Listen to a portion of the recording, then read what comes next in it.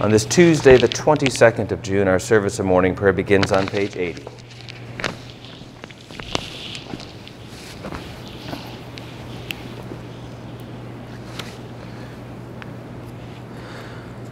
Grace to you and peace from God our Father and the Lord Jesus Christ.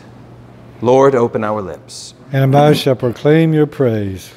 Glory to the Father, and to the Son, and to the Holy Spirit, as it was in the beginning, is now, and will be forever. Amen. Alleluia. Worship the Lord in the beauty of holiness. Come, let us adore him. The Venite, page 82. Come, let us sing to the Lord. Let us shout for joy to the rock of our salvation. Let us come before his presence with thanksgiving and raise a loud shout to him with psalms. For the Lord is a great God and a great King above all gods. In his hand are the caverns of the earth, and the heights of the hills are his also. The sea is his, for he made it, and his hands have molded the dry land. Come, let us bow down and bend the knee and kneel before the Lord our Maker. For he is our God, and we are the people of his pasture and the sheep of his hand. Oh, that today you would hearken to his voice. Our psalms this morning are Psalms 97 and 99, pages 726 and 728, Psalms 97 and 99. The Lord is King, let the earth rejoice, let the multitude of the isles be glad. Cloud and darkness are round about him. Righteousness and justice are the foundations of his throne. A fire goes before him and burns up his enemies on every side. His lightnings light up the world. The earth sees it and is afraid. The mountains melt like wax at the presence of the Lord, at the presence of the Lord of the whole earth. The heavens declare his righteousness, and all the people see his glory. Confounded be all who worship carved images and delight in false gods. Bow down before him, all you gods. Zion hears and is glad. The cities of Judah rejoice because of your judgments, O Lord. For you are the Lord, most high over all the earth. You are exalted far above all gods. The Lord loves those who hate evil. He preserves the lives of his saints and delivers them from the hand of the wicked. Light has sprung up for the righteous, and joyful gladness for those who are true-hearted. Rejoice in the Lord, you righteous, and give thanks to his holy name. The Lord is King, let the people tremble. He is enthroned upon the cherubim, let the earth shake.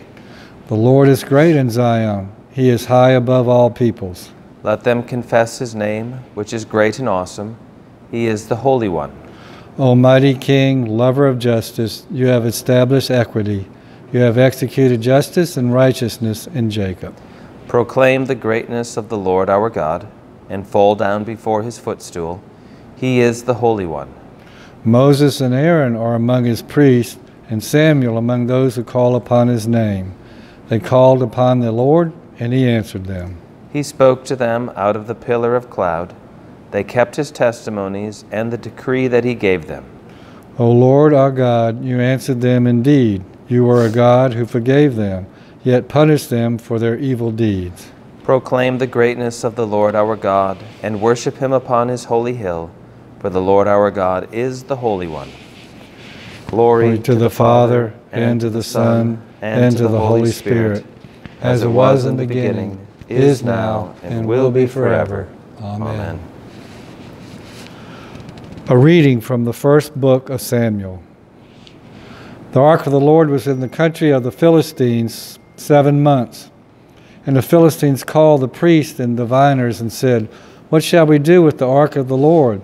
Tell us with what shall we send it to its place?" They said, "If you send away the ark of the God of Israel, do not send it empty, but by all means return him a guilt offering. Then you will be healed, and it will be known to you why his hand does not turn away from you." And they said, "What is the guilt offering that we shall return to him?" They answered, 5 golden tumors and 5 golden mice, according to the number of the lords of the Philistines. For the same plague was upon all of you and upon your lords. So you must make images of your tumors and images of your mice that ravage the land, and give glory to the God of Israel. Perhaps he will lighten his hand from off you and your gods and your land. Why should you harden your hearts as the Egyptians and the Pharaoh hardened their hearts? After he had made sport of them, did they not let the people go, and they departed? Now then, take and prepare a new cart and 2 mulched cows upon which there has never come a yoke, and yoke the cows to the cart, but take their calves home away from them. And take the ark of the Lord and place it on the cart, and put it in a box as its side the figures of gold, which you are returning to him as a guilt offering. Then send it off, and let it go away. And watch, if it goes on the way to its own land, to Beth-shemesh, then he who has done us this great harm. But if not, then we shall know that it is not his hand that struck us. It happened to us by chance. The man did so, and 2 mulched cows, and yoked them to the cart, shut up their calves at home, and put the ark of the Lord on the cart, and the box with the golden mice and the images of their tumors. And the cows went straight in direction of Beth-shemesh along one highway, lowering as they went. They turned neither to the right nor to the left, and the lords of the Philistines went after them as far as the border of Beth-shemesh. Now the people of Beth-shemesh were reaping their wheat harvest in the valley. When they lifted up their eyes and saw the ark, they rejoiced to see it. The cart came into the field of Joshua of Beth-shemesh and stopped there. A great stone was there. They split up the wood of the cart and offered the cows as a burnt offering to the Lord. And the Levites took down the ark of the Lord and the box that was beside it, in which were the golden figures, and set them upon the great stone. And the man of Beth-shemesh offered burnt offerings and sacrifices on that day to the Lord. And when the 5 lords of the Philistines saw it, they returned that day to Ekron. The word of the Lord. Thanks be to God.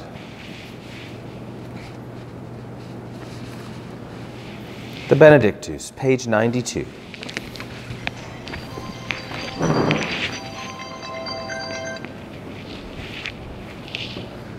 Blessed be the Lord, the God of Israel. He has come to his people and set them free. He has raised up for us a mighty Savior, born of the house of his servant David. Through his holy prophets he promised of old that he would save us from our enemies, from the hands of all who hate us. He promised to show mercy to our fathers and to remember his holy covenant. This was the oath he swore to our father Abraham, to set us free from the hands of our enemies. Free to worship him without fear, holy and righteous in his sight all the days of our life. You, my child, shall be called the prophet of the Most High, for you will go before the Lord to prepare his way, to give his people knowledge of salvation by the forgiveness of their sins. In the tender compassion of our God, the dawn from on high shall break upon us, to shine on those who dwell in darkness and the shadow of death, and to guide our feet into the way of peace. Glory to the Father, and to the Son, and to the Holy Spirit, as it was in the beginning, is now, and will be forever. Amen. The prayers, beginning on page 97.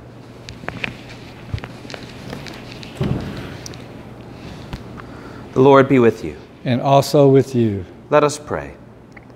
Our Father, who art in heaven, hallowed be thy name. Thy kingdom come, thy will be done, on earth as it is in heaven. Give us this day our daily bread, and forgive us our trespasses, as we forgive those who trespass against us. And lead us not into temptation, but deliver us from evil. For thine is the kingdom, and the power, and the glory, forever and ever. Amen. Show us your mercy, O Lord. And grant us your salvation. Clothe your ministers with righteousness. Let your people sing with joy. Give peace, O Lord, in all the world. For only in you can we live in safety. Lord, keep this nation under your care. And guide us in the way of justice and truth. Let your way be known upon earth. Your saving health among all nations. Let not the needy, O Lord, be forgotten. Nor the hope of the poor be taken away. Create in us clean hearts, O God. And sustain us with your Holy Spirit. Almighty God, by whose grace and power your holy martyr Albin triumphed over suffering and was faithful even to death, grant us who now remember him in thanksgiving to be so faithful in our witness to you in this world that we may receive with him the crown of life. Through Jesus Christ our Lord. Amen. We continue our prayers on page 836. Accept, O Lord, our thanks and praise for all that you have done for us.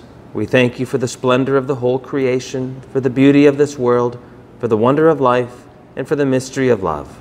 We thank you, Lord. We thank you for the blessing of family and friends, and for the loving care which surrounds us on every side. We thank you, Lord.